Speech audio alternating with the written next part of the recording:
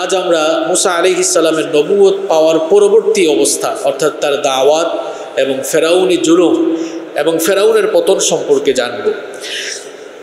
নবীদের মধ্যে একমাত্র নবী হচ্ছেন মুসা আলাইহিস সালাম, যার ব্যাপারে কোরআনুল কারীমে 44টি সূরায় 532টি আয়াত বর্ণিত হয়েছে।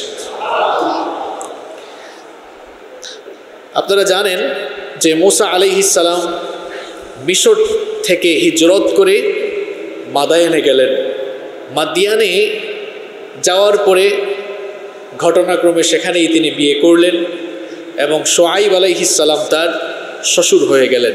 এবং শুআইব আলাইহিস সালামের সাথে একটি চুক্তি ছিল, চুক্তিটা মনে আছে আপনাদের? 10 বছর তিনি সেখানে তার বাড়িতে অর্থাৎ শুআইব আলাইহিস সালামের বাড়িতে মেয়ের জামাই হিসেবে তিনি সেখানে থাকবেন। এই চুক্তির মেয়াদ যখন শেষ হয়ে গেল, চুক্তির মেয়াদ শেষ হয়ে যাওয়ার পর মুসা আলাইহিস সালামের শ্বশুর শুআইব আলাইহিস সালাম তার জামাইকে, তার মেয়ের জামাইকে তিনি গিফট হিসাবে, হাদিয়া হিসাবে একটি পশুর পাল দিলেন। এবং মুসা আলাইহিস সালামের তখন 2টি পুত্র সন্তান হয়ে গিয়েছে। তো মেয়াদ যখন পরিপূর্ণ হয়ে গেল, মুসা আলাইহিস সালাম এবার সপরিবারে মাদিয়ান ছেড়ে আবার মিশরের উদ্দেশ্যে যাত্রা করলেন। চুক্তির মেয়াদ শেষ হওয়ার পর সাইয়েদনা মুসা আলাইহিস সালাম তিনি যখন সপরিবারে মিশরের উদ্দেশ্যে যাত্রা করলেন, পথ চলতে চলতে মিশর সীমান্তে সিনাই পর্বতমালার তুর পাহাড়ের পাদদেশে তিনি যখন পৌঁছালেন, তখন কোনো কোনো বর্ণনা এসেছে তার স্ত্রীর প্রসব বেদনা শুরু হয়ে গেল। আবার কোনো কোনো বর্ণনা এসেছে অন্ধকার এবং প্রচণ্ড ঠান্ডা কুয়াশার কারণে তিনি পথ হারিয়ে ফেলেছিলেন। এই জন্য তিনি আগুন সংগ্রহ করার জন্য চেষ্টা করছিলেন। পাথরে পাথরে ঘর্ষণ করে আগুন জ্বালাবার চেষ্টা করে তিনি ব্যর্থ হলেন। এদিক সেদিক ছোটাছুটি করে আগুন সংগ্রহের জন্য প্রচেষ্টা করে তিনি যখন ব্যর্থ হলেন, এরপরে ঘটনা কি ঘটল রব্বুল আলামিন কোরআনুল কারীমের 28 নম্বর সূরা সূরাতুল কসাসের 29 নম্বর আয়াতে বলে দিলেন, ফালাম্মা ক্বাদা মূসাল আজালা ওয়া সারা বিআহলিহি আনাসা মিন জানিবিত তুরি নারা। রব্বুল আলামিন বলছেন, মূসা যখন মেয়াদ পরিপূর্ণ করলেন আর সপরিবারে যখন মিশরের উদ্দেশ্যে যাত্রা করলেন, তুর পাহাড়ে পৌঁছানোর পরে সেখানে তিনি আগুন দেখতে পেলেন। হঠাৎ করে তিনি যখন আগুন দেখলেন, তখন তিনি তার পরিবারের লোকদেরকে বলেছেন, ক্বালা লিআহলিহিম কুসু ইন্নী আনাসতু নারা লাআল্লি আতিকুম মিনহা বিখবারিন আও জাযওয়াতিন মিনান নারি লাআল্লাকুম তাসতালুন। মূসা আলাইহিস সালাম তার পরিবারের লোকদেরকে বললেন, আমি অনতি দূরে আগুন লক্ষ্য করছি, তোমরা এখানে অবস্থান করো, দেখি আমি সেখান থেকে কোনো খবর সংগ্রহ করতে পারি কিনা, অথবা সেখান থেকে আমি কোনো আগুন নিয়ে আসতে পারি কিনা, যাতে তোমরা আগুন পোহাতে পারো, যাতে তোমরা আগুন নির্বাহ করে শীত নিবারণ করতে পারো। একটু অপেক্ষা করো, দেখি আমি আগুন নিয়ে আসতে পারি কিনা। সাইয়েদনা মূসা আলাইহিস সালাম আগুন সংগ্রহের জন্য সেই আগুনের কাছে যখন পৌঁছালেন, ঘটনা তখন কি ঘটলো দেখেন। ফালাম্মা আতাহা নুদিয়া ইয়া মূসা ইন্নী আনা রাব্বুকা ফাখলা'না আলাইকা ইন্নাকা বিল ওয়াদিল মুকদ্দাস তুওয়া। মূসা আলাইহিস সালাম যখন সেই আগুনের কাছে পৌঁছালেন, গায়েব থেকে আওয়াজ আসলো, অদৃশ্য থেকে আওয়াজ আসলো। রব্বুল আলামিন তখন বললেন, হে মূসা, এটা আগুন নয়, আনা রব্বুক, আমি হচ্ছি তোমার রব।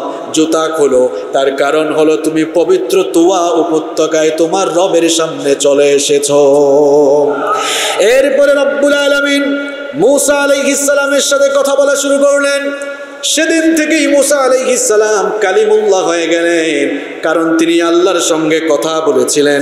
আল্লাহ তাআলা তার নবী মুসা আলাইহিস সালামকে তখন বললেন, ওয়া আনা ইখতারতুকা ফাসতামি' লিমা ইউহা ইন্নানি আনা আল্লাহ লা ইলাহা ইল্লা আনা ফা'বুদনি ওয়া আকিমিস সালাতা লিযিকরি।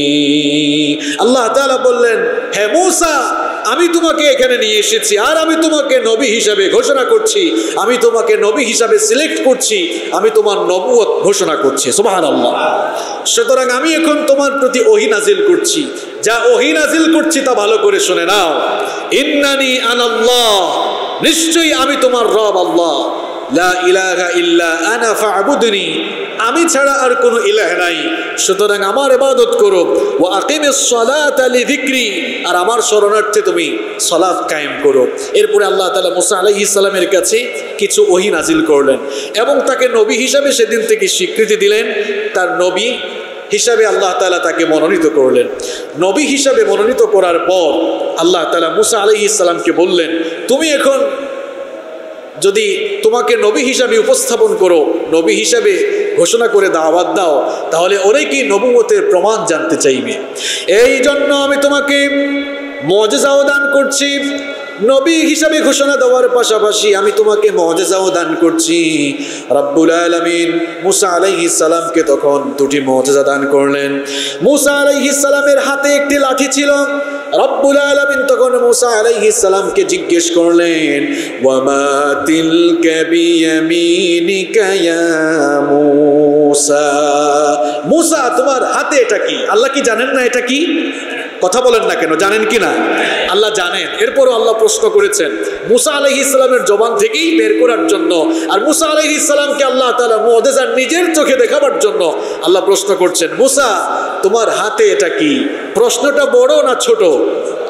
আল্লাহ তাআলা খুব সংক্ষিপ্ত প্রশ্ন করলেন, কিন্তু মুসা আলাইহিস সালাম জবাব দেওয়ার সময় বিস্তারিতভাবে জবাব দিলেন। তিনি তখন বললেন, ক্বালা হিয়া আসায়া আতাওয়াক্কাউ আলাইহা ওয়া আহুশশু বিহা আলা গনামি ওয়া লিয়া ফিহা মাআরিব উখরা।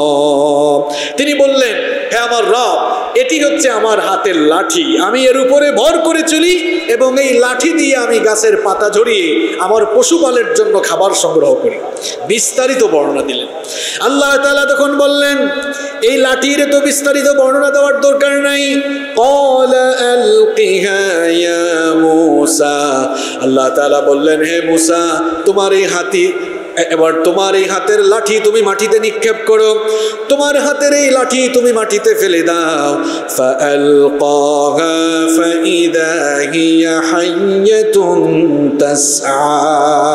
মুসা আলাইহিস সালাম এবার হাতের লাঠি যখন মাটিতে ফেলে দিলেন, সঙ্গে সঙ্গেই সেটা এক বিরাট সাপ হয়ে গেল। আল্লাহু আকবার। আমি আপনি হাত থেকে লাঠি ফেললে সাপ হওয়া তো দূরের কথা, অন্য কিছু হবে, কিন্তু মুসা আলাইহিস সালাম হাতের লাঠি ফেললেন এবং সেটা সঙ্গে সঙ্গে কি হয়ে গেল? সাপ হয়ে গেল। কার হুকুমে? এটা হচ্ছে মুআজিজা। মুআজিজা ইটস অ্যান অ্যারাবিক ওয়ার্ড, এটা আরবি শব্দ, এর বাংলা অর্থ হচ্ছে অক্ষমকারী বিষয়। আল্লাহ তাআলা যখনই যে যুগে যে নবীকে মুআজিজা দিয়েছেন, নবীদের সেই মুআজিজা সেই যুগের মানুষের বিবেক প্রসূত সকল সৃষ্টিগুলোকে অক্ষম করে দিত, এজন্য সেটাকে বলা হতো মুআজিজা। মুসা আলাইহিস সালাম যখন হাতের লাঠি ফেলে দিলেন, দেখলেন সেটা সাপ হয়ে ছোটাছুটি করছে, মুসা আলাইহিস সালাম তখন ভয় পেয়ে গেলেন। আল্লাহ তাআলা তখন বললেন, ভয় পেও না। ক্বালা খুযহা ওয়া লা তাখাফ সানুঈদুহা সিরাতাহাল উলা। আল্লাহ তাআলা বললেন, আমার নবী মুসা, ভয় পেও না, এই সাপটিকে তুমি আবার ধরো, সাপটিকে ধরা মাত্রই দেখবা এটি আবার পূর্বের অবস্থায় ফিরে যাবে। মুসা আলাইহিস সালাম যখন সেটিকে ধরলেন, দেখা গেল আল্লাহর হুকুমে সাপ আবার লাঠিতে রূপান্তর হয়ে গেল। অনেক বড় মুআজিজা। এটি একটা মুজিজা। এরপরে আল্লাহ তাআলা বললেন আরেকটি মুজিজা তোমাকে দিচ্ছি, ওয়াদমুম ইয়াদাকা ইলা জানাহিকা তাখরুজ বাইদা মিন গায়রি সুইন আয়াতান উখরা। আল্লাহ তাআলা বললেন তোমার হাত বগলের নিচে রাখো। হাত বগলের নিচে রেখে তিনি যখন বের করলেন দেখা গেল তার সেই হাত থেকে শুভ্রতা আলো ছড়াচ্ছে। সুবহানাল্লাহ পড়েন।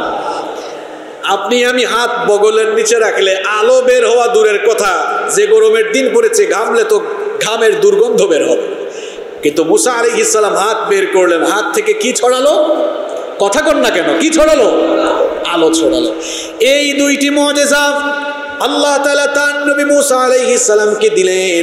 এই দুটি মুজিজা দেওয়ার পরে রব্বুল আলামিন বললেন, ফাদানিকা বুরহানানি মির রাব্বিকা ইলা ফিরআউনা ওয়া মালাইহি ইন্নাহুম কানু কওমান ফাসিকিন।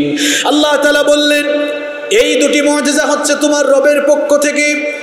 এই দুটি মুজিজা নিয়ে এবার ফেরাউন এবং তার সম্প্রদায়ের কাছে যাও, কারণ তারা ফাসিক সম্প্রদায়, তারা পাপাচারে নিমজ্জিত, সীমা লঙ্ঘন এবং বিদ্রোহে নিমজ্জিত রয়েছে, তাদের কাছে এবার যাও। অন্য আয়াতে এসেছে রব্বুল আলামিন এবার তার নবী মুসাকে বললেন, ইযহাব ইলা ফিরআউনা ইন্নাহু তাগা। নবী হিসাবে মনোনয়ন দেওয়ার পরে, আচ্ছা নবীদেরকে মনোনয়ন কি দুনিয়ার কোনো মানুষ দেয়? ইলেকশনের জন্য বিভিন্ন দল বিভিন্ন জনকে মনোনয়ন দেয়, কিংবা মানুষ ইলেকশন করে বিভিন্ন ধরনের নেতা নির্বাচিত হয়, কিন্তু নবীরা কি ভোটাভুটি করে নবী হন নাকি? নবী রাসূলদেরকে নবী মনোনীত করেন সরাসরি কে? আল্লাহ তাআলা বললেন তোমাকে নবী হিসাবে মনোনয়ন দিলাম আর মুজিজাও দিলাম, এবার ফেরাউনের কাছে যাও, ইন্নাহু তাগা, কারণ সে বিদ্রোহী, সীমা লঙ্ঘনকারী, সে আমার সঙ্গে সীমা লঙ্ঘন করছে, সরাসরি এবার ফেরাউনের কাছে দাওয়াত নিয়ে যাও। মুসা আলাইহিস সালাম তখন রব্বুল আলামিনের কাছে কয়েকটি ফরিয়াদ করলেন, কয়েকটি দোয়া করলেন। আল্লাহ তাআলা তার সেই দোয়াকে কোরআনে কারীমে তুলে দিলেন। মুসা আলাইহিস সালাম তখন বললেন, ক্বালা রাব্বিশরাহ লি সাদরি ওয়া ইয়াসসির লি আমরি ওয়াহলুল উকদাতাম মিন লিসানি ইয়াফকাহু কওলি ওয়াজআল লি ওয়াজিরাম মিন আহলি হারুন আখি। মুসা আলাইহিস সালাম বললেন, হে আমার রব, রব্বিশরাহ লি সাদরি, নবুয়তের এই বিশাল দায়িত্ব পালনের জন্য তুমি আমার বক্ষকে প্রশস্ত করে দাও। ওয়ায়াসসির লি আমরি, আমার কাজগুলোকে তুমি সহজ করে দাও। ওয়াহলুল উকদাতাম মিন লিসানি, আমার জিহবায় যে জড়তা রয়েছে সেই জড়তা দূর করে দাও। মুসা আলাইহিস সালামের জিহবায় জড়তা ছিল, এজন্য তিনি স্মুথলি কথা বলতে পারতেন না। আল্লাহর কাছে তিনি দোয়া করেন, আল্লাহ আমার এই জিহবার জড়তা তুমি দূর করে দাও, যেন আমি স্পষ্টভাবে কথা বলতে পারি। ইয়াফকাহু কওলি, যাতে জনগণ আমার কথা বুঝতে পারে।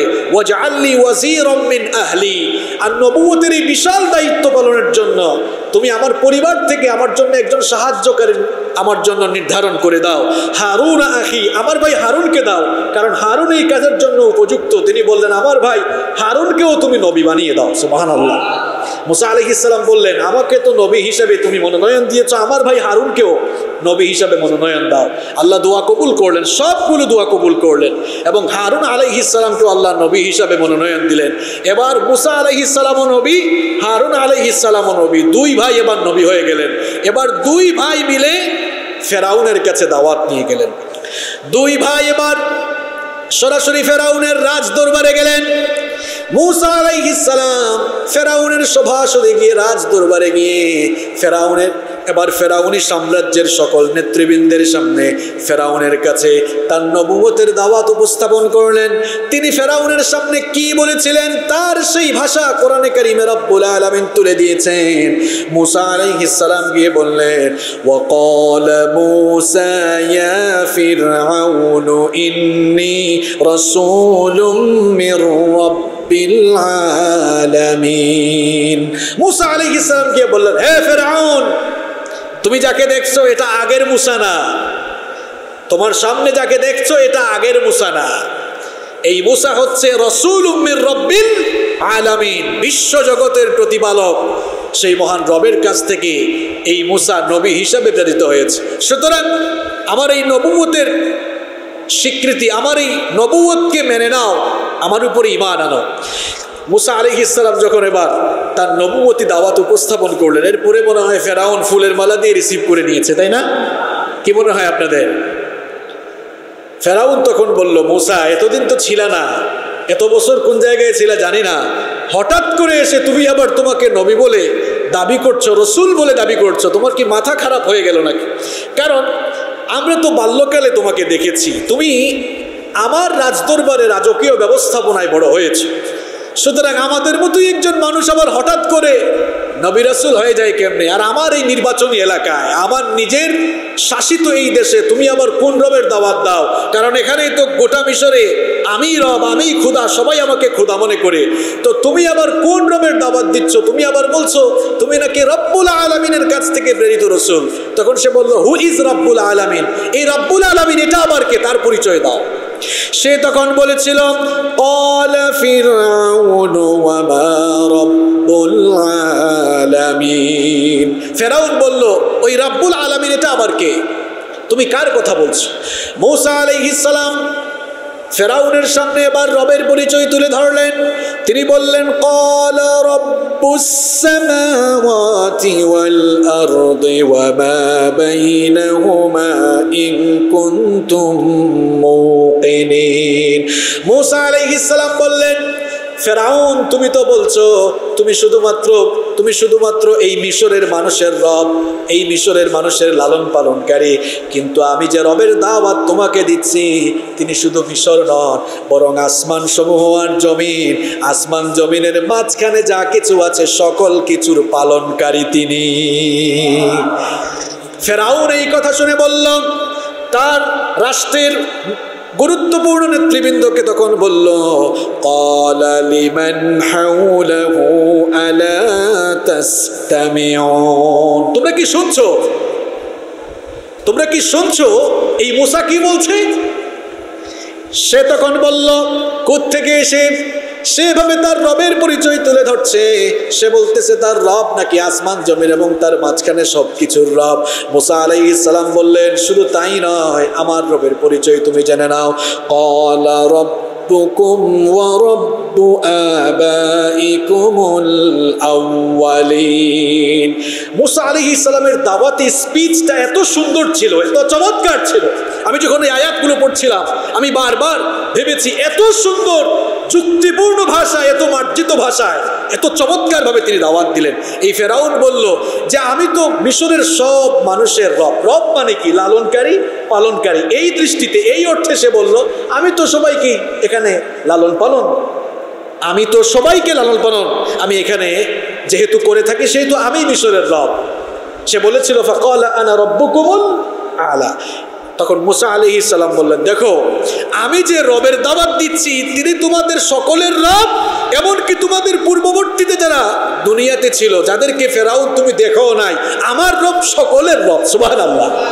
অর্থাৎ তার সাথে তর্ক হচ্ছে, মানে মূসা আলাইহিস সালাম বোঝাতে চাচ্ছেন, তোমার যুক্তি অনুযায়ী তুমি যদি মিশরের সব মানুষের রব বা লালন পালনকারী হয়েও থাকো, আমার রব তোমার থেকে বড়, কারণ তিনি তোমার পূর্ববর্তীতে যারা দুনিয়াতে এসেছেন সবার রব তিনি। সুবহানাল্লাহ।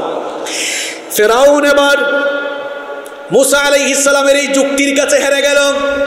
যুক্তির কাছে সে যখন হেরে গেল, সে তখন তার নেতৃবৃন্দের সামনে বলল, ক্বালা ইন্না রাসূলাকুমুল্লাযী উরসিলা ইলাইকুম লামাজনুন। সে তখন বলল, আমার নেতৃবৃন্দ ভালো করে শুনেন, এই মূসা যে তাকে রাসূল হিসাবে দাবি করছে সে আসলে পাগল ছাড়া আর কিছুই নয়। সম্মানিত মুসল্লিবৃন্দ, পৃথিবীতে এখনো ফেরাউন নামের কেউ নাই। ফেরাউনের চরিত্রের বহু মানুষ আছে, এরাও যখন দিনের দায়ীদের দাওয়াতি সম্ভাষণের কাছে হেরে যায় তখন তারা, ওই যুগে ফেরাউনরা পাগল বলেছিল, কিন্তু এই যুগের ফেরাউনরা পাগল না বললেও এই যুগে তারা দাওয়াতি কার্যক্রম বন্ধ করার জন্য দিনের দায়ীদেরকে মৌলবাদী আর জঙ্গিবাদীর তকমা দেয়। এরা হচ্ছে এই যুগের ফেরাউন। ফেরাউন বলল, মূসা পাগল হয়ে গিয়েছে, মাথা নষ্ট হয়ে গিয়েছে। মুসা আলাইহিস সালাম বললেন, আমি পাগল নই, ভালো করে শোনো, আমার রবের পরিচয় জেনে নাও। ক্বালা রব্বুল মাশরিকি ওয়াল মাগরিবি ওয়া মা বাইনাহুমা ইন কুনতুম তাকিলুন। তিনি বললেন, ফেরাউন তুমি তো শুধু বলছো মিশরের রব, আর আমার রব হচ্ছেন পৃথিবীর পূর্ব দিগন্ত থেকে পশ্চিম দিগন্তে যা আছে সবকিছুর রব তিনি। সুবহানাল্লাহ, কি চমৎকার দাওয়াতি মেসেজ, কি চমৎকার দাওয়াতি সম্ভাষণ। এখন ফেরাউন যখন লক্ষ্য করল মুসা আলাইহিস সালামের সকল যুক্তির কাছে সে হেরে যাচ্ছে, এবার মুসা আলাইহিস সালামের দাওয়াতি পথকে রুদ্ধ করার জন্য, মুসা আলাইহিস সালামের দাওয়াতকে থামিয়ে দেওয়ার জন্য এবার মুসা আলাইহিস সালামকে সে হুমকি দিল, আমার ভাইয়েরা আজও দেখবেন যাদের দাওয়াতের কারণে সমাজ কিংবা রাষ্ট্রে এক ধরনের বিপ্লব শুরু হয়ে যায়, রাষ্ট্রশক্তি কিংবা স্বৈরাচারগুলো এবার সেই সময় সেই মানুষগুলোকে থামিয়ে দেওয়ার জন্য, স্তব্ধ করার জন্য সকল ধরনের ষড়যন্ত্র আর চক্রান্ত করে, এই ধরনের ষড়যন্ত্র আর চক্রান্ত এগুলো দুনিয়ার নতুন কোনো বিষয় নয়, এগুলো ফেরাউনি কায়দা, এগুলো ফেরাউনি ষড়যন্ত্র। এই ধরনের কায়দা কানুন করে ষড়যন্ত্র চক্রান্ত ফেরাউনও করেছিল। ফেরাউন তখন মুসা আলাইহিস সালামকে বলল, ক্বালা লাইন اتخذت إلها غيري لأجعلنك من المسجونين। কি আমি বানিয়ে বলতেছি নাকি? ফেরাউন তখন বলল, মুসা আমার কর্তৃত্ব মেনে না নিলে তোমাকে কিন্তু কয়েদখানায় ঢুকাই দিব, অর্থাৎ সহজ বাংলায় জেলখানায় ঢুকাই দিব। ফেরাউন নামে দুনিয়াতে কেউ নাই, কিন্তু ফেরাউনি চরিত্রের মানুষ এখনো আছে, যারা দিনের দায়ীদের দাওয়াতকে বন্ধ করে দেওয়ার জন্য, দাওয়াতি পথকে রুদ্ধ করে দেওয়ার জন্য এখনো তারা দিনের দায়ীদেরকে জেলখানার হুমকি ধামকি দেয়। এরা আসলে এই যুগের ফেরাউন। চেহারা সুরতে ফেরাউন না হলেও কর্মকাণ্ডে এরা কথা কন না কেন? মুসা আলাইহিস সালামের পরে ভয় টয় পেয়ে ফেরাউনের কর্তৃত্ব মেনে নিয়েছেন, তাই না? মুসা আলাইহিস সালাম এবার তার দাওয়াতি পন্থা, দাওয়াতি টেকনিককে কাজে লাগিয়ে বললেন, ক্বালা আওয়ালাউ জিতুকা বিশাইইম মুবিন। তিনি বললেন, আচ্ছা ফেরাউন, এভাবে তর্ক করে লাভ নাই, বলো তো আমি যদি তোমার সামনে প্রমাণ নিয়ে আসি, আমি যদি প্রমাণ দিই আমি আসলেই নবী, তারপরেও কি তুমি আমাকে কয়েদখানায় ঢুকাবা, জেলখানায় ঢুকাবা? এবার ফেরাউন ভাবলো, মুসাকে তো আমি ছোটবেলা থেকেই দেখেছি, সে আর নবী হিসেবে কি প্রমাণ দিবে। তখন ফেরাউনও বলল, ক্বালা ফাতি বিহি ইন কুনতা মিনাস সাদিকিন। ফেরাউন বলল, ঠিক আছে, তুমি যদি সত্যবাদী হয়ে থাকো, তুমি যে আসলেই নবী বলছো, তুমি যে নবী বলছো, তুমি আসলেই নবী হয়ে থাকলে প্রমাণ নিয়ে আসো। এবার মুসা আলাইহিস সালামের কাছে প্রমাণ আছে না নাই? তাকে দুইটা মুআজিজা দিয়েছেন কে? মুসা আলাইহিস সালামের হাতে লাঠি ছিল। মুসা আলাইহিস সালামের সেই হাতের লাঠি এবার তিনি ফেলে দিলেন। কোরআনে কারিমে সেই ঘটনা এসেছে, ফাআলকা আসাহু ফাইদা হিয়া সুবানুম মুবিন। আল্লাহ তাআলা বলছেন, মুসা এবার তার হাতের লাঠি যখন ফেলে দিল, সঙ্গে সঙ্গে এটা বিরাট অজগর হয়ে গেল। আল্লাহু আকবার। ফেরাউন তো এই অবস্থা দেখে অবাক, কি রে, হাত থেকে লাঠি ফেললো, এই লাঠি সাপ হয়ে গেল কেমনে? বিরাট সাইজের একটা অজগর হয়ে গেল। এবার ফেরাউন ভয় পেয়ে গেল। মুসা আলাইহিস সালামের কাছে আরো একটা মুআজিজা আছে না নাই? তিনি ওই মুআজিজাটাও দেখালেন। কোরআনে কারীম বলছে, ওয়া নাযাআ ইয়াদাহু ফাইদা হিয়া বাইদাউ লিন-নাযিরিন। তিনি তার হাত বগলের নিচে রেখে বের করলেন। এবার তার সভাসদে উপস্থিত সবাই দেখলো তার হাত থেকে আলো বিচ্ছুরিত হচ্ছে। সুবহানাল্লাহ। এই দুইটা মুআজিজা দেখার পর সবাই যখন অবাক হয়ে গেল, সবাই বলাবলি করছে, হায় হায়, মুসা কি সত্যিকারে ঠিক তাহলে নবী হয়ে গেল নাকি? এখন ফেরাউন এই কর্মকাণ্ড দেখার পর সেও সঙ্গে সঙ্গেই একটা কুটচাল, একটা ষড়যন্ত্র তৈরি করল। সে তখন বলল, قال للملأ حوله إن هذا لساحر عليم। সে তার ক্যাবিনেট মিনিস্টার যারা ছিল, তার রাষ্ট্রের গুরুত্বপূর্ণ নেতৃবৃন্দকে বলল, উপস্থিত নেতৃবৃন্দকে বলল যে, নেতৃবৃন্দ, আপনারা মুসার এই কর্মকাণ্ডে প্ররোচিত হবে। বড় মাপের জাদুকর মুসা আসলে আমাদেরকে জাদু দেখিয়েছে। সে এই জাদুর মাধ্যমে কি করতে চায় শুনেন। ফেরাউন তার নেতৃবৃন্দকে বলল, ইউরিদু আন ইউখরিজাকুম মিন আরদিকুম বিসিহরিহি ফামাযা তা'মুরুন। সে আসলে তার এই জাদুর মাধ্যমে আমাদের সবাইকে এই দেশ থেকে বিতাড়িত করতে চায়। ফামাযা তা'মুরুন, তাহলে মূসার ব্যাপারে আমাদের সিদ্ধান্ত কি হওয়া উচিত? ফেরাউন এবার নেতৃবৃন্দের কাছে পরামর্শ চাইল। নেতৃবৃন্দ এবার ফেরাউনকে পরামর্শ দিল, ক্বালু আরজিহ ওয়া আখাহু ওয়াবআথ ফিল মাদাইনি হাশিরিন ইয়াতুকা বিকুল্লি সাহহারিন আলিম। ফেরাউনের সভাসদের নেতৃবৃন্দ বলল, মূসা এবং তার ভাই হারুনকে কিছু সময়ের জন্য অবকাশ দিন, আর এই সময়ে ফেরাউন আপনি কিছু লোক দিয়ে আপনার এই সাম্রাজ্যের, আপনার রাষ্ট্রের সকল বিজ্ঞ জাদুকরদেরকে এখানে সংগ্রহ করেন, কারণ আমাদের কাছেও তো বিজ্ঞ জাদুকর আছে। আমাদের জাদুকররা মূসার এই জাদুর মোকাবেলা করতে সক্ষম হবে। ফেরাউন এবার তার নেতৃবৃন্দের পরামর্শ মোতাবেক তার রাষ্ট্রের সকল বিজ্ঞ জাদুকরদেরকে একত্রিত করলো। এরপরে ঘটনা কি ঘটলো কোরআনে কারিমে সেই ঘটনা এসেছে, ফাজুমিআস সাহারাতু লিমিকাতি ইয়াউমিন মা'লুম ওয়া ক্বিলা লিন-নাসি হাল আনতুম মুজতামিউন লাআল্লানা নাত্তাবিউস সাহারাতা ইন কানু হুমুল গালিবিন।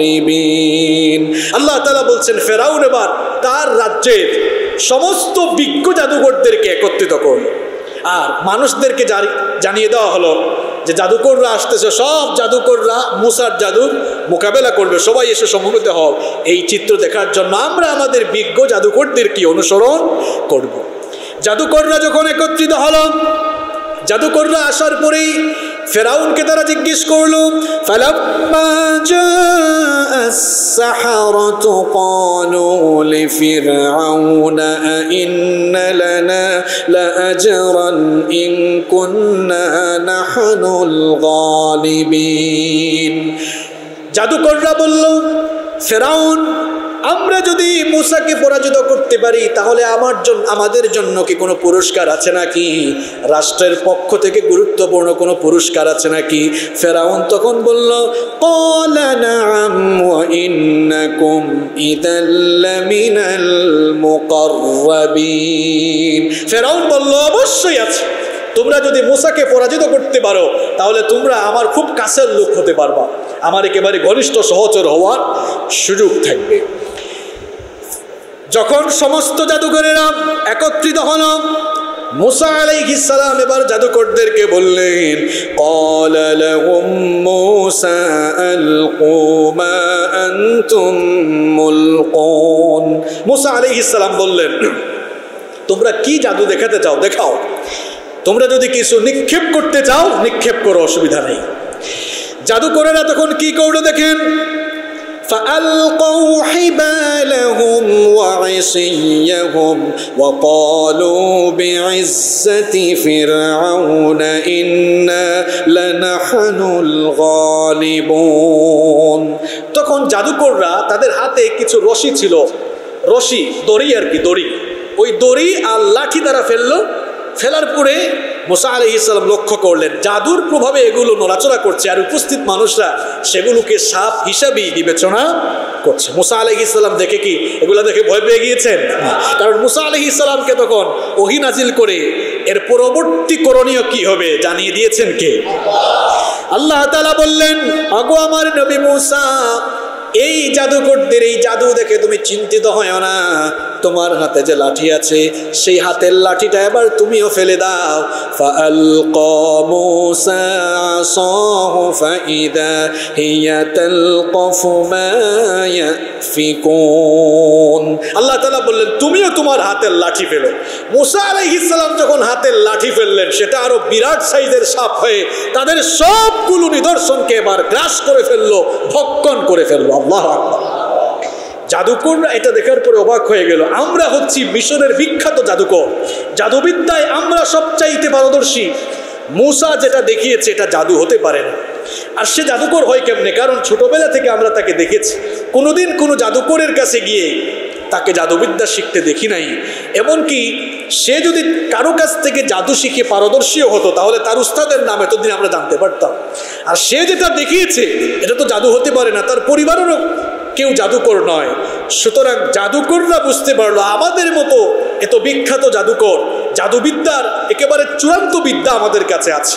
আমাদের এই জাদুকে মূসার এই নিদর্শন হারিয়ে দিয়েছে, নিশ্চয়ই এটা জাদু নয়, এর পেছনে অলৌকিক একজন সত্তার শক্তিমত্তা কাজ করছে।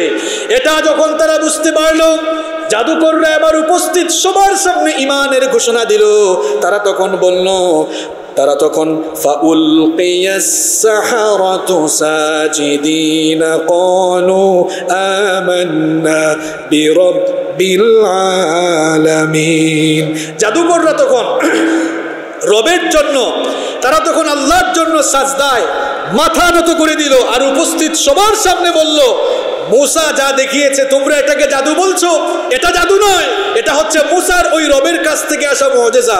এজন্য আমরা আর গুমরাহিতে পড়ে থাকতে চাই না। সাজদায় মাথা নত করে দিয়ে তারা বলল, আমান্না বিরাব্বিল আলামিন, আমরা ওই রব্বুল আলামিন, বিশ্বজগতের রব যিনি, তার উপরে ঈমান আনলাম। সুবহানাল্লাহ। রব্বি মূসা ও হারুন, মূসা এবং হারুনের রবের উপরে আমরাও ঈমান আনলাম। এবার ফেরাউনের মাথা খারাপ হয়েছে নাকি হয় নাই? ফেরাউন তখন বলল, হায় হায়, আমি এদেরকে আনলাম মূসাকে মোকাবেলা করার জন্য, এখন তারা এসেই মূসার দলে চলে গেল। ফেরাউন তখন বলল, قال آمنتم له قبل أن آذن لكم إنه لكبيركم الذي علمكم السحر فلسوف تعلمون لأقطعن أيديكم وأرجلكم من خلاف ولأصلبنكم أجمعين। ফেরাউন তখন বলল, আমার অনুমতি নেওয়ার আগেই মূসার দলে তোমরা চলে গেলা, মূসার রবের উপরে ঈমান এনেছো। আমার তো মনে হয় মূসাই তোমাদের উস্তাদ, অর্থাৎ মূসাই তোমাদেরকে জাদু শিখিয়েছে। তোমরা সবাই এখানে আলাদা করে মিটিং করে এসেছো, এই ঘটনা ঘটিয়েছো। সুতরাং ঈমান আনার কারণে জাদুকরদেরকে ফেরাউন বলল, আমি তোমাদের হাত পা বিপরীত দিক থেকে কেটে ফেলবো এবং আমি তোমাদেরকে শুলে চড়াবো। ফেরাউন মনে করেছিল এই ভয় দেখালে হয়তো জাদুকরেরা ঈমান প্রত্যাখ্যান করবে, কিন্তু ফেরাউনের চিন্তার বিপরীত ঘটলো। ফেরাউনের কাছ থেকে এই কথা শোনার পরে জাদুকরেরা বলল, ক্বালু লা দায়রা ইন্না ইলা রাব্বিনা মুনকালিবুন।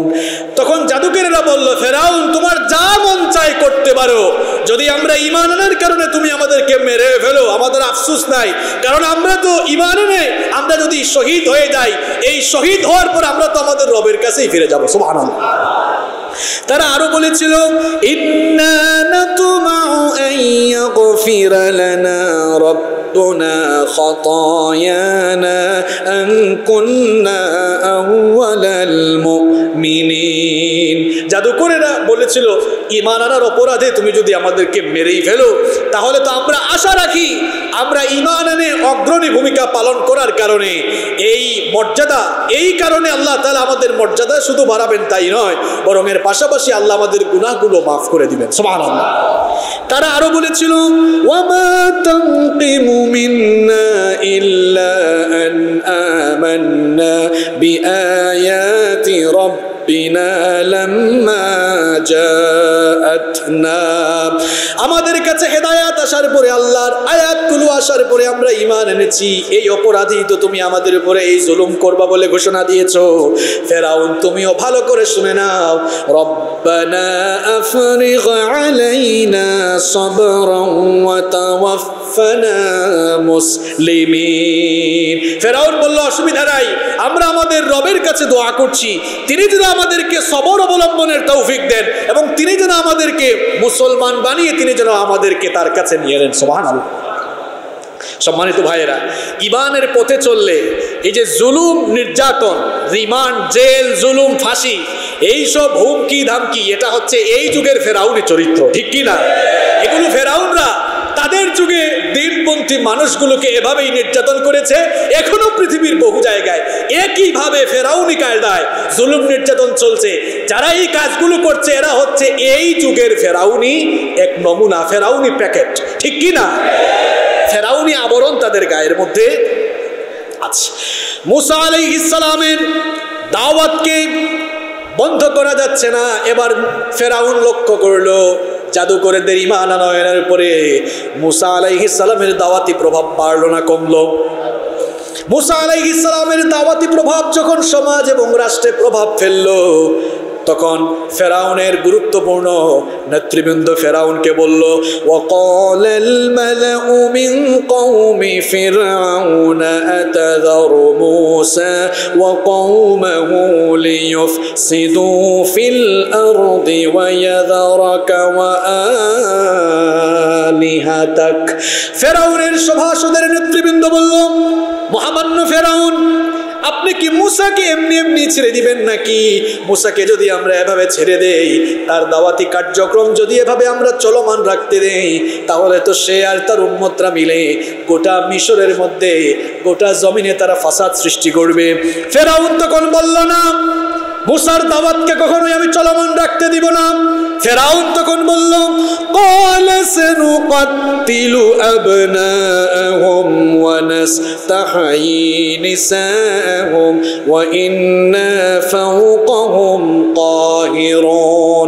ফেরাউন তখন বলল, তার দাওয়াতি কার্যক্রম বন্ধ করার জন্য আমি তার বংশের, তার উম্মতের মানুষগুলো, পুত্র সন্তানগুলোকে জন্ম নেওয়া মাত্রই সদ্য ভূমিষ্ঠ ছেলে সন্তানগুলোকে আমি হত্যা করে ফেলব।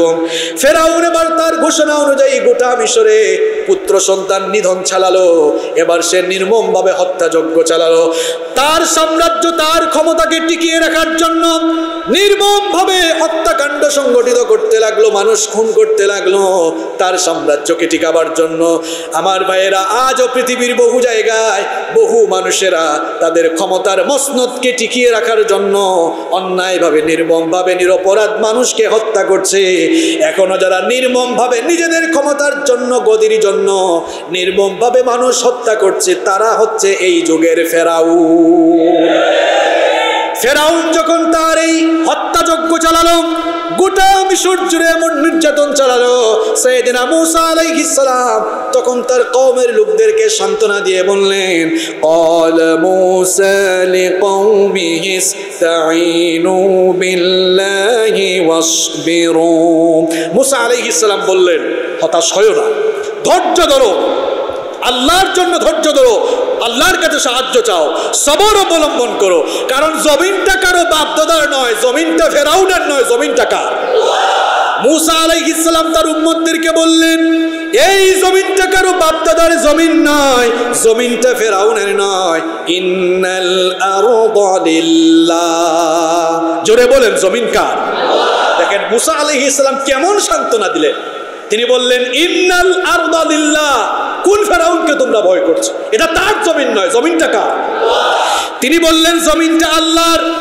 ইউরিসুহা মান ইয়াশাউ মিন ইবাদিহি ওয়াল আকিবাতু লিল মুত্তাকিন।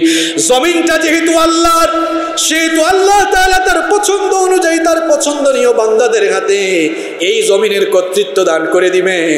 সুতরাং তোমরা যদি মুত্তাকি হতে পারো, এই জুলুম আসার পরে যদি সবর অবলম্বন করতে পারো, তাহলে তোমাদের জন্য শুভ পরিণাম অপেক্ষা করছে।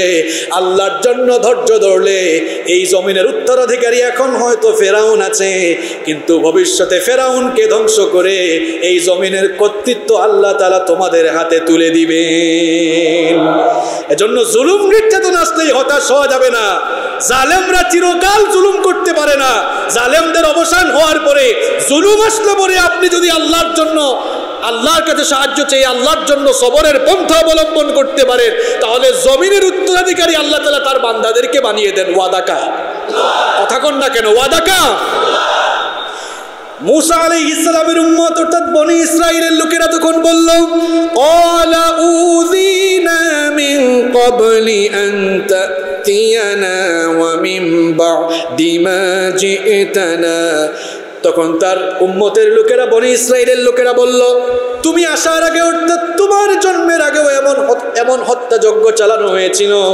আপনারা জানেন, গত জুমায়ও বলেছিলাম, ফেরাউনের সাম্রাজ্য টিকাবার জন্য, মুসা আলাইহিস সালামের জন্ম রোধ করার জন্য মুসা আলাইহিস সালামের আগমনের পূর্বেও সে এভাবে পুত্র সন্তানদেরকে হত্যা করেছিল। বনি ইসরাইলের লোকেরা মুসা আলাইহিস সালামকে বলল, তোমার জন্মের আগে থেকে এমন নির্যাতন চলছে, তুমি আসার পরেও এমন নির্যাতন চলছে, জানি না আমরা এই নির্যাতন থেকে কখন মুক্তি পাবো। মুসা আলাইহিস সালাম তখন বনি ইসরাইলের লোকদেরকে সান্ত্বনা দিয়ে বললেন, ক্বালা আসা রাব্বুকুম আন ইউহলিকা আদুওয়াকুম ওয়া ইস্তাখলিফাকুম ফিল আরদি ফায়ানজুরা কাইফা তা'মালুন। মুসা আলাইহিস সালাম তখন বললেন, ধৈর্য ধরো, নিশ্চয়ই আমাদের রব আমাদের শত্রুদেরকে ধ্বংস করে দিবেন এবং এই জমিনের উত্তরাধিকারী আল্লাহ আমাদেরকে বানিয়ে দিবেন। সুবহানাল্লাহ। মুসা আলাইহিস সালামের সেই ভবিষ্যৎবাণী কি এরপরে বাস্তবায়ন হয় নাই? কেমনে বাস্তবায়ন হলো দেখেন।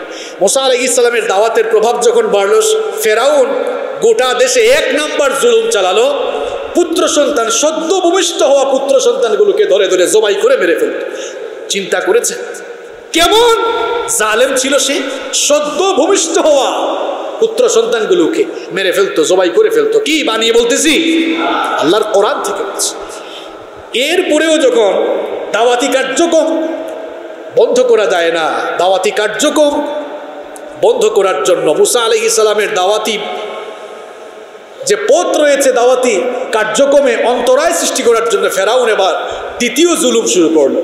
বনে ইসরায়েলের লোকেরা গিয়ে উপাসনালয়ে উপাসনা করত, তাদের ইবাদত গৃহগুলোকে এবার ফেরাউন তার সৈন্যবাহিনী দিয়ে ধ্বংস করে দিল। এই ফেরাউনি কায়দায় এখনো কিন্তু দুনিয়ার বহু জায়গায় ইবাদত গৃহে হামলা চালানো হয়। ইবাদত গৃহে হামলা চালিয়ে এরপরে দিনদার ইমানদার মানুষদের উপরে তার দায়ভার চাপিয়ে দেওয়া হয়। এরা হচ্ছে এই যুগের ফেরাউন। ফেরাউনি চরিত্র, এগুলোকে আমি বানিয়ে বলতেছি না, কোরআন থেকে বলতেছি। ফেরাউন কি করলো? এবার 2 নাম্বার কর্মসূচি হাতে নিল, ইবাদত গৃহে হামলা চালাচ্ছে। ইবাদত গৃহ মানে কি? মসজিদে মসজিদে এবার হামলা চালাচ্ছে তার সৈন্যবাহিনী দিয়ে। মুসা আলাইহিস সালাম এত বছর ধৈর্য ধরেছে, যখন আল্লাহর ঘরে এইরকম জুলুম ফেরাউন শুরু করলো, মুসা আলাইহিস সালাম এবার নারাজ হয়ে আল্লাহর কাছে বদদুয়া করে দিলেন। নবীরা বদদুয়া করলে কখনো ওই কওমের ভালো হয়? নবীরা বদদুয়া করলে যেমন যে কোনো কওমের জন্য ধ্বংস নেমে আসে, নবীদের উত্তরসূরি আলেমদের চক্ষু থেকে অশ্রু ঝরলে সেই জাতির পরিণতিও কিন্তু খারাপ হতে পারে।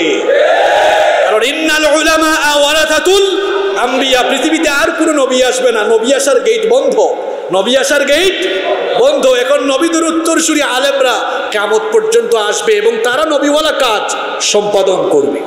জন্য তাদের সঙ্গেও সুসম্পর্ক রাখতে হবে, ভালোবাসতে হবে, তাদেরকে নবীদের মতো শ্রদ্ধা করতে। মুসা আলাইহিস সালাম বদদুয়া করলেন, আল্লাহ তাআলা মুসা আলাইহিস সালামের দোয়া কবুল করলেন। কিন্তু শাস্তি, আল্লাহ তাআলা শাস্তি একবারে দিলেন না। এটা আল্লাহর একটি সুন্নাত, এটা আল্লাহর নিয়ম। আল্লাহ কোনো জালেমকে কিংবা কোনো জালেম সম্প্রদায়কে চূড়ান্তভাবে ধ্বংস করার আগে প্রথমে প্রাইমারি লেভেলের কিছু গজব পাঠান। প্রথমে প্রাইমারি লেভেলের কিছু গজব পাঠান। বলেন তো, যে কোনো টুর্নামেন্টে ফাইনাল খেলা হওয়ার আগে অনেকগুলো ধাপ অতিক্রম করতে হয় না? প্রথম রাউন্ড, দ্বিতীয় রাউন্ড, কোয়ার্টার ফাইনাল, সেমিফাইনালের পরে।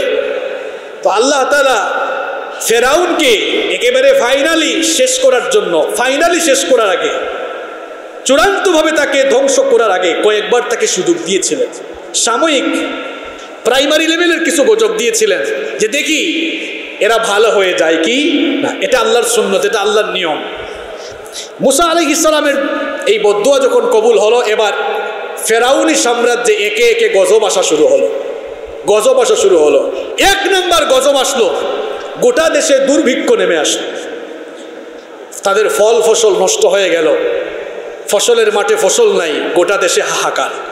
এবার ফেরাউন যখন বুঝলো যে আমাদের উপরে ঠাডা পড়ছে, মুসা যে বদদুয়া করেছে সেটা কবুল হয়ে গিয়েছে, এবার সে তার নেতৃবৃন্দ নিয়ে মুসা আলাইহিস সালামের সাথে সৌজন্য সাক্ষাৎ করলো। বলল, মুসা, আমরা কিন্তু ভালো হয়ে গেছি, তুমি তোমার রবকে বলো এই গজব যেন তুলে নেন, তুলে নিলে আমরা আর আগের মতো এরকম ফিতনা ফাসাদ করব না, আমরা এ ধরনের কর্মকাণ্ড চালাবো না। মুসা আলাইহিস সালাম দোয়া করলেন, দোয়া কবুল করলেন কে?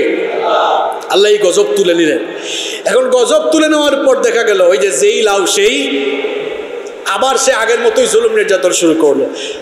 সুবহানাল্লাহ, আমি এই আয়াতগুলো যখন পড়ছিলাম তখন ভাবলাম, আহারে আল্লাহ তাআলা জালেমদেরকে, আল্লাহর কত দয়া দেখেন, জালেম হলেও আল্লাহ এত তাড়াতাড়ি ধ্বংস করতে চান না, কারণ বান্দাটাও কার? জালেম হলেও ওই জালেম বান্দাটাও কার? আল্লাহ ধ্বংস করার আগে সুযোগ দেয়। এরা যখন পুনরায় সীমা লঙ্ঘন শুরু করলো, এবার 2 নম্বর গজব নেমে আসলো। প্রচন্ড ঝড় তুফানের কারণে গোটা দেশ, গোটা সাম্রাজ্য তার বন্যায় প্লাবিত হয়ে গেল। ফসলের মাঠ শেষ, ঘর বাড়ি ভাসিয়ে নিয়েছে। বুঝতে পারলো ফেরাউন হচ্ছে আবারও আমাদের উপরে ঠাডা পড়ছে। আবার সে সৌজন্য সাক্ষাৎ বলল, মুসা যা হওয়ার হয়েছে এগুলা বাদ দাও, তোমার রবের কাছে ফরিয়াদ করে তিনি যেন এই অবস্থা থেকে আমাদেরকে পরিত্রাণ দেন। মুসা আলাইহিস সালাম দোয়া করলেন, তাদেরকে এই গজব থেকেও মুক্তি দিলেন কে? এরপরেও দেখা গেল ওই যে বললাম যেই লাউ সেই, তাদের ফেরাউনি কর্মকাণ্ড আবার চলতে লাগলো। এবার 3 নম্বর গজব আসলো। 3 নম্বর গজব কি? এবার পঙ্গপাল পাঠালেন আল্লাহ তাআলা। পঙ্গপাল ছিলেন তো আপনারা? পঙ্গপাল পাঠালেন। এই পঙ্গপাল তাদের যে ক্ষেত খামার ছিল তার ফল ফসল খেয়ে ফেললো, এমনকি তাদের ফার্নিচার আসবাবপত্র এগুলো খেয়ে ফেলা আরম্ভ করলো। যখন এই পঙ্গপালের হামলা শুরু হলো, দেখলো অবস্থা এখন খারাপ। আবার তারা মুসা আলাইহিস সালামের কাছে গেল, গিয়ে বলল, যা হওয়ার হয়েছে বাদ দাও, এবার কিন্তু আমরা ভালো হয়ে যাব, এবার আর আগের বারের মতো করবো না। এবারও এই গজব আল্লাহ তুলে নিলেন। এরপরেও আবার তারা তাদের ফেরাউনি কর্মকাণ্ড চালাতে লাগলো। 4 নম্বর গজব নেমে আসলো। এবার আসলো উকুনের গজব। উকুন চিনেন আপনারা? উকুন, মাথার মধ্যে চুলে উকুন হয় না? উকুনের গজব আসলো। দেখা গেল এবার উকুন তাদের ফার্নিচারে, আসবাবপত্রে উকুন এগুলোকে খাওয়া শুরু করলো। এখন উকুন ফার্নিচার না হয় খাচ্ছে, অসুবিধা নাই, কিন্তু এবার উকুন দেখা গেল মাথা থেকে পা পর্যন্ত কামড়ানো শুরু করলো। এখন উকুনের কামড়ে তারা অতিষ্ঠ, গিয়ে বলল, মুসা যা হওয়ার হয়েছে বাদ দাও, এবার কিন্তু একদম ভালো হয়ে যাব, এই গজব তুলে নিতে বলো। আল্লাহ এইবারও সুযোগ দিলেন, গজব তুলে নিলেন, তাও তারা ভালো হলো না। এবার 5 নম্বরে ব্যাঙের গজব নেমে আসলো। কিসের গজব? ব্যাঙ চিনেন তো? ব্যাঙ দেখা গেল খাল বিলে ব্যাঙ, নীল নদে ব্যাঙ, এমনকি তারা যেখানে বসা মাত্রই কিছুক্ষণের মধ্যে ব্যাঙের স্তূপ হয়ে যায়। রাতের বেলা ঘুমায়, উপরে ব্যাঙের স্তূপ জমে যায়। এখন ব্যাঙের যন্ত্রণা আর সহ্য হয় না, গিয়ে বলল, মুসা যা হওয়ার হয়েছে বাদ দাও, এবার কিন্তু ভালো হয়ে যাব। এরপরেও ভালো হয়। 6 নম্বর গজব আসলে এবার রক্তের গজব। রক্ত দেখা যায়, পানির গ্লাসে পানি খাবে, পানি কি হয়ে গেছে? রক্ত। থালা বাসন এগুলোতে রক্ত, সামনে যা দেখে সব কি রক্ত। ভয় পেয়ে গেল, গিয়ে বলল, মুসা যা হওয়ার হয়েছে বাদ দাও, এবার কিন্তু ভালো হয়ে। এরপরেও ভালো হয় নাই। আল্লাহ তখন 7 নম্বর গজব, মহামারী পাঠালেন। এই যে বিভিন্ন সময় বিভিন্ন সমাজে বিভিন্ন দেশে গজব আসে, এগুলো হচ্ছে জালেমদের দুষ্কর্মের ফসল, এবং এগুলো দিয়ে আল্লাহ তাআলা মানুষ যেন ভালো হয়, মানুষ যেন তাওবা করে ভালো হয়ে যায়, এই তাওবার পথ আল্লাহ খুলে দেন। কিন্তু এরপরেও ফেরাউনি চরিত্রের মানুষ যারা, পরিবেশ একটু ভালো হয়ে গেলে তারা আবারও ফেরাউনি কর্মকাণ্ড শুরু করে দেয়। 7 নম্বরে মহামারী আসলো। এই যে এখন করোনা ভাইরাস মহামারী চলতেছে না, এরকম প্লেগ মহামারী আসলো। এমন মহামারী যে কয়েকদিনেই 70,000 মানুষের প্রাণ চলে গেল। কত হাজার? কথা কন না কেন? কত হাজার? 70,000 মানুষের প্রাণ চলে গেল। এখন ফেরাউন দেখলো জান বাঁচ, এখন ফেরাউন ভাবলো যে আগে জান বাঁচুক। ওই যে একটা বলে না, আমাদের দেশে একটা প্রবাদ আছে যে জান বাঁচলে কি যেন বলে, জান বাঁচলে বাপের নাম। সে বললো আগে জান বাঁচাই। গিয়ে বললো, মুসা যে মহামারী শুরু হয়েছে, আমরা যা করার করেছি, এবার কিন্তু ফাইনালি ভালো হয়ে যাবে, আর এমন করবো না। কিন্তু দেখা গেল না। কয়টা গজবের গিয়ে বললাম কথা, কয়টা গজব? দেখেন আল্লাহ ভালো হওয়ার কত সুযোগ দিয়েছেন, এরপরও ভালো হয়নি। আবারও যখন জুলুম নির্যাতন অত্যধিক মাত্রায় শুরু করলো, জুলুম নির্যাতন যখন সীমা ছাড়িয়ে গেল, আল্লাহ তাআলা বললেন, এবার ফাইনালি এদেরকে শেষ করে। পৃথিবীতে আপনি এমন কোন জালেমের নাম আমাকে বলতে পারবেন না যেই জালেমকে আল্লাহ দুনিয়ায় উচিত শিক্ষা দিয়ে দুনিয়া থেকে বিদায় করেন নাই, এমন একটা জালেমের নামও বলতে পারবেন। যে যত বড় জালেম হোক, তার এই জুলুমের পরিণতি হিসাবে আল্লাহ তাআলা এমন ভাবে জালেমদেরকে ধ্বংস করে দিয়েছেন, ইতিহাসের পাতায় পাতায় আজও তারা কুখ্যাত হিসেবে রয়েছে। ঠিক কি না? কেন জালেমদের জুলুম দেখে হতাশ হওয়া যাবে না। যারাই জালেমের ভূমিকা অবতীর্ণ হয়ে জুলুম করবে তারাই এরকম ইতিহাসের পাতায় পাতায় কুখ্যাত হয়ে চিরকাল থাকবে। যখন জুলুম নির্যাতন সীমা ছাড়িয়ে গেল, আল্লাহ তাআলা মুসা আলাইহিস সালামকে বললেন, তোমার উম্মতদেরকে নিয়ে মিশর ছেড়ে এবার হিজরত করো। মিশর ছেড়ে কি করো? হিজরত মানে কি? এক স্থান থেকে আরেক স্থানে যাওয়া। এই হিজরত হচ্ছে জিহাদের একটি গুরুত্বপূর্ণ পার্ট, জিহাদের একটি গুরুত্বপূর্ণ পার্ট, এবং এটি নবীগণের সুন্নাহ। নবীরাও দ্বীনি দাওয়াতের কারণে, আল্লাহর দ্বীনের পথে জীবনযাপনের কারণে তারা এবং তাদের উম্মতরা হিজরত করেছেন। আহারে, আজও পৃথিবীর বহু জায়গায় জালেমদের জুলুম সইতে পারে না, হামলা মামলা রিমান্ড, তারা খাইতে খাইতে, ধাওয়া খাইতে খাইতে বাড়ি থাকতে পারে না, বছরের পর বছর ঘর বাড়ি ছেড়ে থাকে। এরকম আছে না নাই? এই যে হিজরত করে থাকছে, হতাশ হওয়ার কিছু নেই। এই হিজরতের কারণে এই মানুষগুলোর মর্যাদা বাড়িয়ে দিবেন কে? এদের হতাশ হওয়ার কিছু নেই, এরা নবীদের দাওয়াতি তরিকার ভেতরেই রয়েছে। আল্লাহু আকবার। আল্লাহ তাআলা বললেন, মুসা তোমার উম্মতদেরকে নিয়ে এবার মিশর থেকে হিজরত করো, মিশর ছেড়ে চলে যাও। মুসা আলাইহিস সালাম এবার তার উম্মতদেরকে নিয়ে মিশর ত্যাগ করছেন, মিশর ছেড়ে চলে যাচ্ছেন। এই খবর ফেরাউনের কানে চলে গেল। ফেরাউন এটা শোনার পরে সঙ্গে সঙ্গেই তার সেনাবাহিনী নিয়ে মুসা আলাইহিস সালাম এবং তার উম্মতদের পেছন ধাওয়া করলো।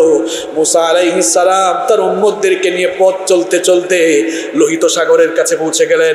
লোহিত সাগরের কাছে যখন পৌঁছে গেলেন, তার উম্মতের লোকেরা লক্ষ্য করলো সামনে সাগর, আবার পেছনে দেখা যাচ্ছে, দূরে দেখা যাচ্ছে ফেরাউনের বাহিনীও তাদেরকে ধরার জন্য এসেছে। এবার বনি ইসরাইলের লোকেরা মুসা আলাইহিস সালামকে বলল, গো মুসা, বিপদ তো আমাদেরকে ছাড়ছে না। এই যে আমাদের সামনে এখন লোহিত সাগর, পেছনে ফেরাউনের বাহিনী, কোনো দিকে যাওয়ার তো আমাদের রাস্তা নাই, নির্ঘাত আমরা এখন মরে যাব। সামনে আগালে আমাদেরকে সমুদ্রে নিমজ্জিত হওয়া লাগবে, আর যদি সমুদ্রে ঝাঁপ না দিই তাহলে ফেরাউনের বাহিনীর হাতে মরা লাগবে। মুসা আলাইহিস সালাম তিনি তো নবী, তার উম্মতদের মতো তিনি হতাশ হন নাই। তিনি বললেন, হতাশ হয় না, চিন্তিত হয় না, কারণ আমরা এখানে এসেছি কার হুকুমে? এখন এই বিপদ থেকেও আমাদেরকে উদ্ধার করবেন কে? মুসা আলাইহিস সালাম তখন বললেন, কাল্লা ইন্না মাইয়া রাব্বি সায়াহদিন। তিনি বললেন, কখনো নয়, আমরা একা নই, আমাদের সাথে আমাদের রব আছেন, তিনি আমাদেরকে রাস্তা দেখিয়ে দিবেন। সুবহানাল্লাহ। আল্লাহ তাআলা বললেন, ওগো আমার নবী মুসা, রাস্তা আমিই দেখাবো। সামনে তো সাগর দেখতে পাচ্ছেন, আপনি আপনার হাতের লাঠি দিয়ে তীরে একটু আঘাত করেন। তিনি যখন আঘাত করলেন, সঙ্গে সঙ্গে সাগরের মাঝখান দিয়ে রাস্তা তৈরি করে দিলেন কে? আল্লাহ তাআলা বললেন, তোমার উম্মতদেরকে নিয়ে এবার তুমি সমুদ্র পার হয়ে যাও। মুসা আলাইহিস সালাম বনি ইসরাইলের লোকদেরকে নিয়ে তিনি এবার সমুদ্র পার হয়ে যাচ্ছেন। তারা যখন সমুদ্রের একেবারে ওই পারে চলে যাচ্ছেন, ওই পারে উঠবেন, এমন সময় দেখলেন ফেরাউন ও তার বাহিনী নিয়ে সমুদ্রের এপারে হাজির। ফেরাউন এসে দেখলো সমুদ্রের মাঝখান দিয়ে রাস্তা। সে তার বাহিনীকে বলল, দেখছো, আজ আমি ফেরাউন ক্ষুধার ভয়ে সমুদ্রের মাঝখানে রাস্তা হয়েছে। দেখছেন অবস্থা? অপেক্ষা, মার্চ অন দ্য ব্রিজ, রাস্তার মধ্যে মার্চ করো, চলো এদেরকে ধরবো, এদেরকে যাইতে দিব। ফেরাউন ও তার বাহিনী নিয়ে এবার পথ চলা শুরু করলো। বনি ইসরাইলের লোকেরা এবার সমুদ্র পাস হয়ে যাওয়ার পরে দেখলো ফেরাউন ও তার বাহিনী নিয়ে সেই রাস্তা দিয়ে অগ্রসর হচ্ছে। তারা বলল, ওগো আল্লাহর নবী মুসা, ফেরাউন তো আমাদেরকে ধরার জন্য পেছনে চলে আসতেছে। মুসা আলাইহিস সালাম বললেন, একটু অপেক্ষা করো, ধৈর্য ধরো, আল্লাহর খেলা তোমরা বুঝবা না, কিছুক্ষণ পরেই দেখবা কি ঘটে। রব্বুল আলামিন কোরআনে বলছেন, ওয়াজাওয়াজনা বিবানি ইসরাঈলাল বাহর ফাআতবাআহুম ফিরআউন ওয়া জুনুদুহু বাগয়া ওয়া আদওয়া। আল্লাহ তাআলা বলছেন, আমি বনি ইসরাইলকে সাগর পাস করে দিয়েছিলাম, আর তাদের পেছনে ফেরাউন তার বাহিনী নিয়ে ধাওয়া করেছিল। ধাওয়া করতে করতে তারা যখন সমুদ্রের একেবারে মাঝামাঝি চলে আসলো, সমুদ্রের পানি সমুদ্রের মাঝখানে ভাগ হয়ে রাস্তা হয়েছিল কার হুকুমে? সমুদ্রের পানি আইন মানে কার? এবার রব্বুল আলামিন সমুদ্রের পানিকে অর্ডার করলেন, পূর্বের অবস্থায় ফিরে যা। এবার ফেরাউন আর তার বাহিনীকে সমুদ্রের পানিতে চুবিয়ে চুবিয়ে সমুদ্রের পানিতে নিমজ্জিত করে মারছেন কে? ফেরাউন এবার পানি খেয়ে খেয়ে জান যায় যায় অবস্থা যখন হয়ে গেল, তখন ভালো মানুষ সাজলো। তখন ফেরাউন বলেছিল, হাত্তা ইদা قال آمنت أنه لا إله إلا الذي آمنت به بنو إسرائيل وأنا من المسلمين ফেরাউন তখন বলেছিল আল্লাহ যা করেছে এটা তো ভুলই করছে, এখন তো পানি খেয়ে দেখতেছি তোমার গজবেই মরে যাচ্ছে।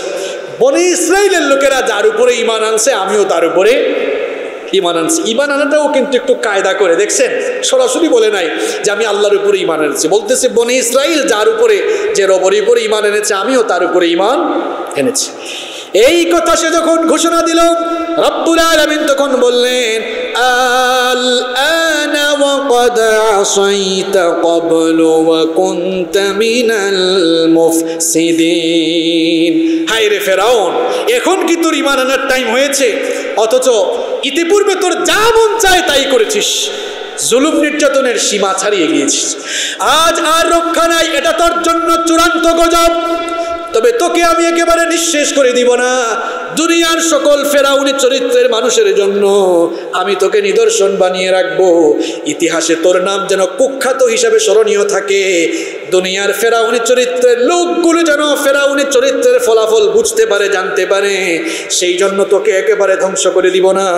সূরা ইউনূসের 92 নম্বর আয়াতে রব্বুল আলামিন বললেন ফালইয়াউমা নুনাজ্জিকা বিবাদানিকা লিতাকুনা লিমান খালফাকা আয়া। তোর দেহকে আমি সংরক্ষণ করে রাখার ব্যবস্থা করব, যাতে তোর পরে তোর চরিত্র লালনকারী লোকেরা এইসব কর্মকাণ্ডের ফলাফল জানতে পারে, তোকে দেখে যেন শিক্ষা নিতে পারে। এই জন্য তোর দেহকে আমি সংরক্ষণ করে রাখবো। বলেন, ফেরাউনের সেই দেহ, তার সেই মমি করা দেহ পৃথিবীতে এখনো আছে না নাই? বলেন আছে না নাই? এটা আল্লাহ কোরআনে বলেছেন, এটা আমি রেখে দিব। কেন? কিয়ামত পর্যন্ত ফেরাউন নামে কেউ না আসলেও, কারণ ফেরাউন নাম রাখতে তো শরম লাগবে, কিন্তু ফেরাউনের চরিত্র ধারণ করতে তো অসুবিধা নাই। তো ফেরাউনের চরিত্র নিলে, ফেরাউনের মতো মানুষের উপরে জুলুম নির্যাতন চালালে শেষ পরিণতি কি হয়, ফেরাউনের এই পরিণতি দেখে যেন তারা শিক্ষা নিতে পারে। কিন্তু আফসোসের ব্যাপার হচ্ছে এই যুগের ফেরাউনরা ফেরাউনি কর্মকাণ্ড চালাচ্ছে, ফেরাউনকে দেখেও তারা শিক্ষা যদি না নেয়, ফেরাউনকে দেখে যদি তারা শিক্ষা না নেয়, তাহলে ফেরাউনের মতো তাদের পতনও এত মারাত্মকভাবে হবে যে ইতিহাসের পাতায় তারা কুখ্যাত হয়ে চিরকাল থাকবে। আল্লাহ তাআলা আমাদেরকে বুঝার তৌফিক দান করেন। বনি ইসরাইলকে আল্লাহ মুক্তি দিলেন, ফেরাউনকে আল্লাহ ধ্বংস করে দিলেন। আসলে বনি ইসরাইলের কাহিনী অনেক লম্বা। এই যে মুক্তি দেওয়ার পরে বনি ইসরাইলের পরিণতি কি হলো, পরবর্তী ঘটনা আমরা আগামী জুমা থেকে আলোচনা করব ইনশাআল্লাহ।